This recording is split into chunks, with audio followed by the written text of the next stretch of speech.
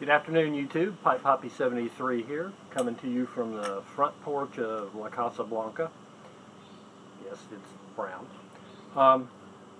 Housekeeping, I'm smoking my Cobbett, I think it's called, Missouri Meerschaum, with some Sutliff Bulk Lord Nelson in there, sort of a oriental forward blend. Pretty afternoon in western North Carolina. Had a lot of rain this week, but the sun is out right now. Temperature's still pretty comfortable. Humidity's not too bad. Of course, I'm sitting in the shade on the front porch, and I have no plans for working in the yard today. And just thought I'd chat a little bit. If I can get some time in my telephone that will allow me to actually talk to you. This is my third try, and it keeps shutting me down, and cut me off at 9 minutes, and it cut me off at 6 minutes. So we'll see what happens here. Anyway, I wanted to tell you about my mistake that I made this week. I went to the local brick and mortar, which is about 40 minutes away, and I bought some vintage Syrian, an ounce, bulk. And I know bulk is not exactly the same as tin tobacco, but I still think that there is relevance there.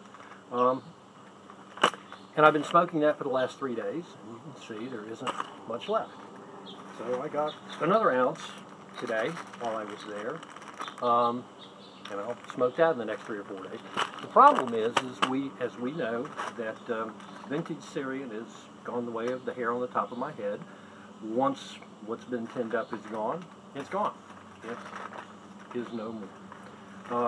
Not that there aren't a lot of good blends out there for me to find and try, some of which I also have in my little bag here. I've not smoked Durbar, but I hear really good things about it. And I've not tried Davidoff, Royalty, and I've heard good things about it. So those are 2 adventures still in front of me. But kind of to put a finer point on going to my local brick and mortar, I've ordered a lot of stuff online rather, and certainly the prices are more agreeable. But sometimes once you throw in the shipping and handling, depending on who you're ordering from, I know you have a 0 option with tobacco pipes. To be able to have the tobacco immediately in hand is maybe worth a few extra bucks. Plus, you can come across little finds like today. I picked up some Cornell and Deal Havana Daydream. And the tin date, if I'm reading this correctly, was 06/12/2015. So I've got a 3-year-old can of tobacco here. It's already starting to bulge a little bit in here. For a few bucks more than what I would get if somebody just pulled it off the shelf. It's probably going to be a recent vintage. You can't do that when you order online. You can't kind of sort through the tins and look at the tin dates on the bottom, and I think that's pretty cool to be able to do that. Sorry, I dropped my lighter here. So I will continue to frequent them. I think it's important to be able to spend time in that atmosphere, because I don't get to do that very much. I don't know other pipe smokers other than the people that I've gotten to watch here on YouTube. And to just talk with people about pipes and tobacco. That's a pretty satisfying thing for me to be able to do. This is not a new fashion trend that I'm trying to set. My right hand, as I told you, I'm a painter, landscape painter.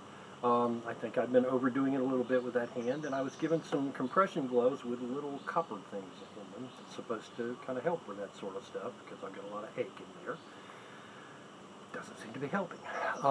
So instead, I've swapped over to painting with my left hand, which is an adventure for another time that we'll talk about. But anyway, that's my Saturday afternoon. I'm going to shut all this down. I think I may go watch a movie or read a book. My grandson and I were at the Barnes & Noble this morning, not far from my brick and mortar, and we both picked up a couple of good reads. And I may sit on the patio or out here on the front porch and smoke my pipe and enjoy a good book. Hope you all have a great weekend. Thank you for the people who have watched and subscribed to me. I'm a little surprised at how many subs I've got already, which is a cool thing. I'm enjoying trying to connect with you guys. Thanks so much. Bye.